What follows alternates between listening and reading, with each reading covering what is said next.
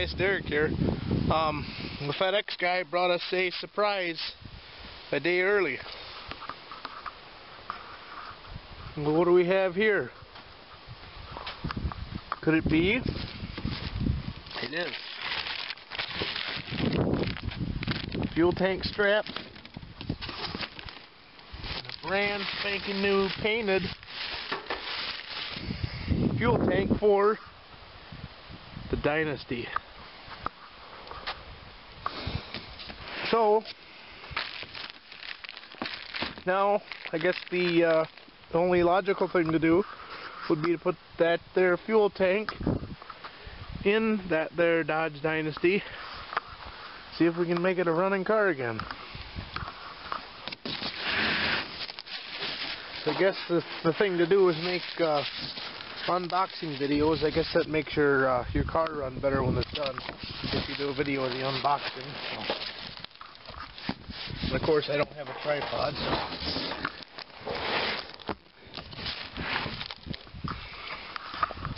don't know if I can set you down where you can see.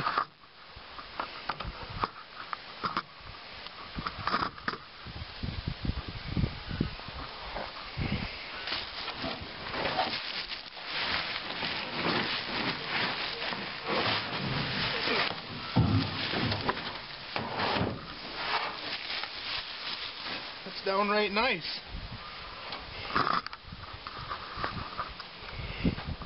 Filler, the vent tube, I was not expecting this to be painted. I'm quite pleasantly surprised by the quality. There's supposed to be the locking ring kit.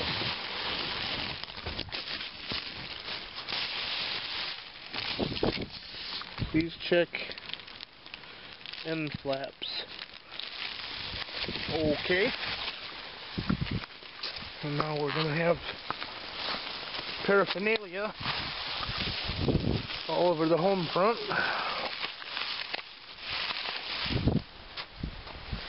Said I was a YouTuber, guys. I never said I was any good. Probably the worst video you watch all day.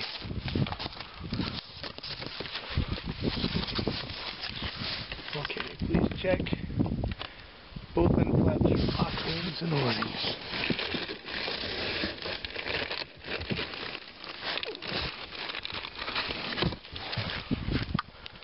Well, that's awesome. I don't think my fuel sender on the fuel sending unit, not for the gauge, for the pump, I don't think it's any good.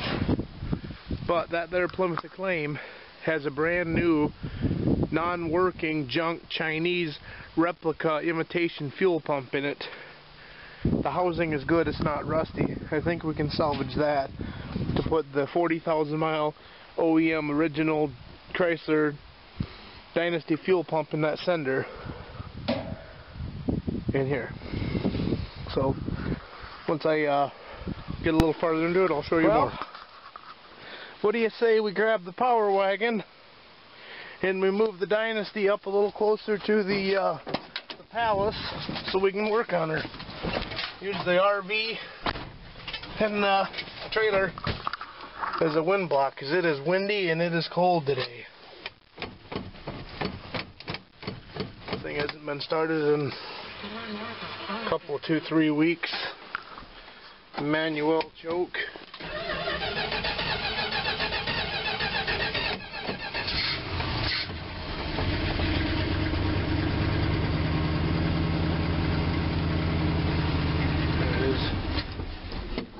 Not enough manual choke.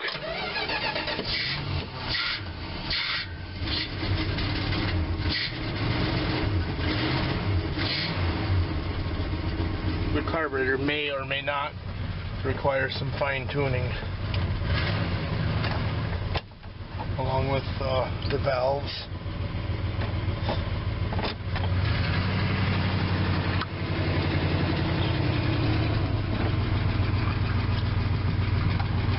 Lazy Chrysler syndrome.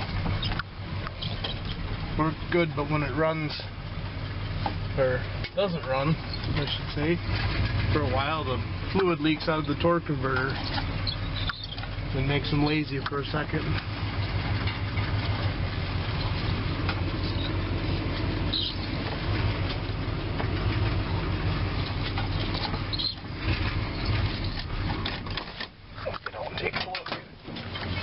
how close we're getting.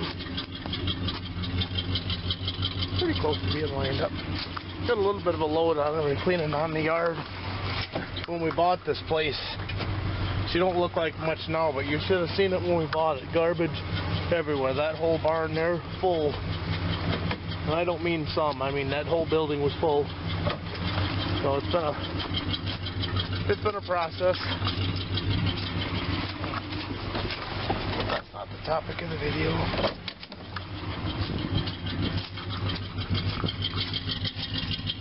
Even with the hitch face the other way up, it's still pretty low. Hope it'll go down low enough.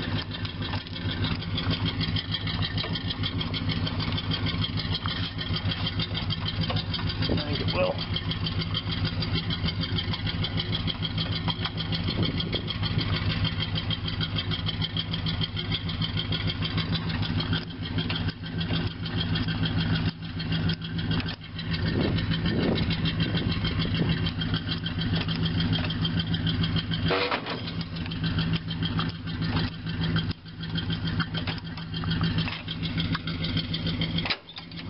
Still a little bit of weight on the block. She's pinned.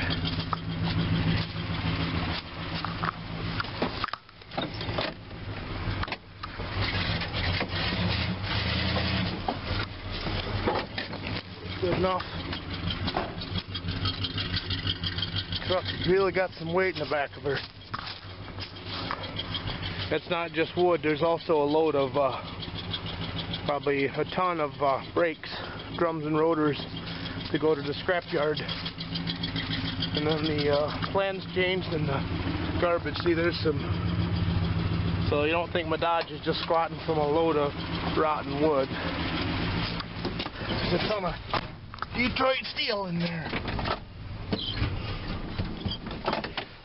Yeah. Real warm out today.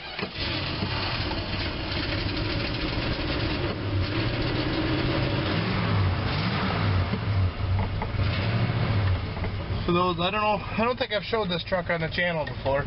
This truck is a 74.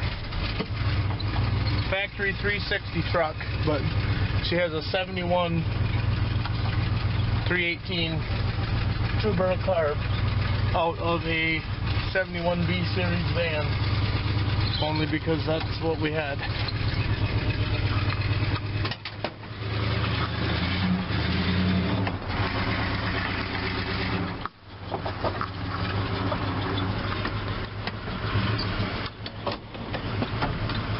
I think our transcription might be a little low on oil. Trying to show what I'm doing.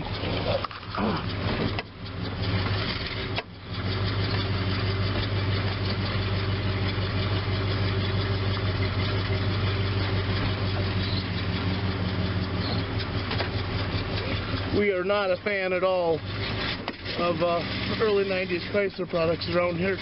Okay? This was not done intentionally.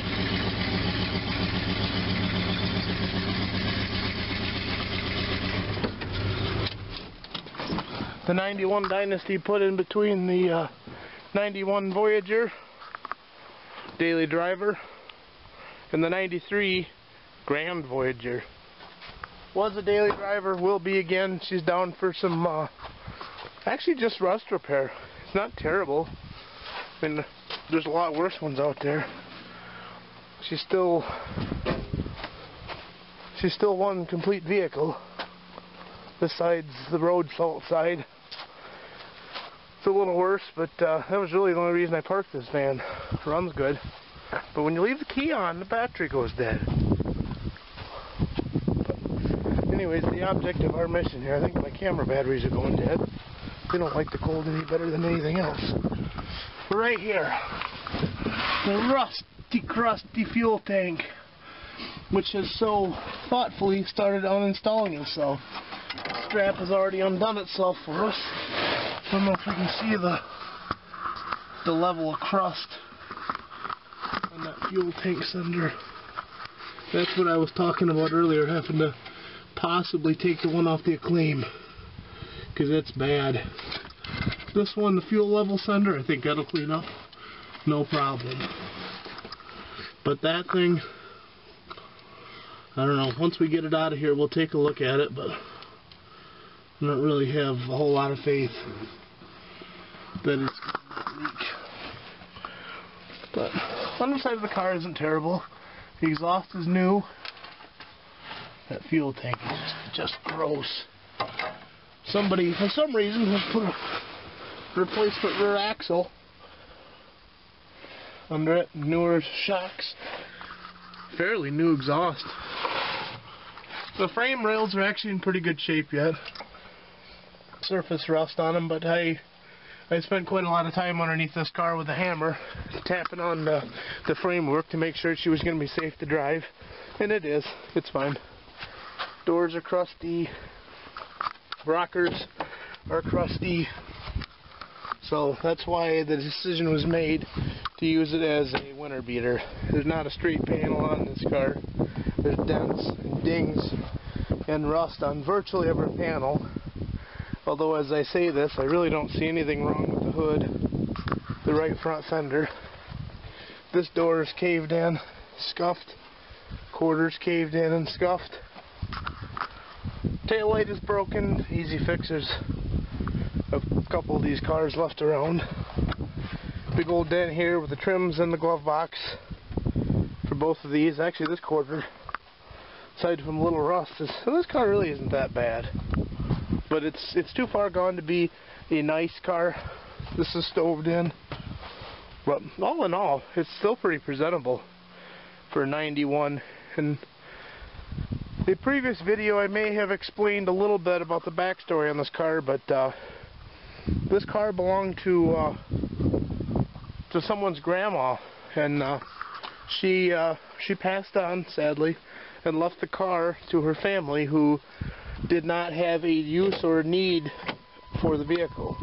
So it was taken back to their residence and it was parked. This is 2019. I think it is October 14th. The tags expired November of 2011. So this car sat for roughly 8 years. I don't know.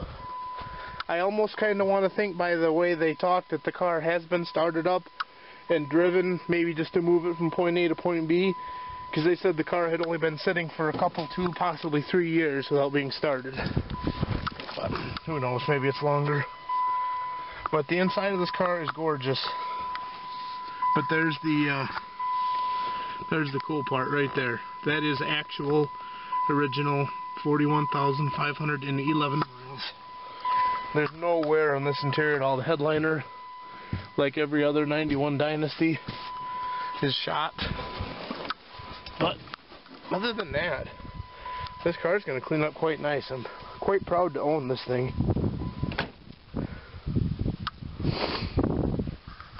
So yeah, we'll get her up on some blocks, get us some more room to work, and I'll show you some more on the fuel tank removal.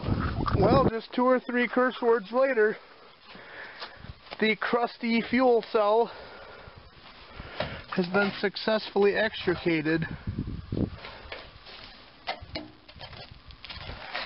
The rubber fuel tank bushing did not survive. I had an inkling. I was going to order one, and then for some reason that never happened. But she's torn. It's still kind of pliable, but I don't know if you've ever done one of these things. But this little turkey buzzard here is not exactly what I would consider to be the easiest thing to remove from the car. And this has to come out before the fuel tank will come out of the car. So you got to drop the tank down, remove this wheel, turn the filler neck around back and forth, and reposition the tank 38 times, and then she comes right out. So the fuel tank, unfortunately, will not be going back in the car tonight, but we'll get it tore apart, get everything as far done as we can. The reason for that being, the farther we go into the project, the more likely we are to run into things we didn't know we needed. So I'm going to attempt to get the fuel sender out of the highly acclaimed Plymouth Acclaim, because this one just does not inspire a ton of confidence in me.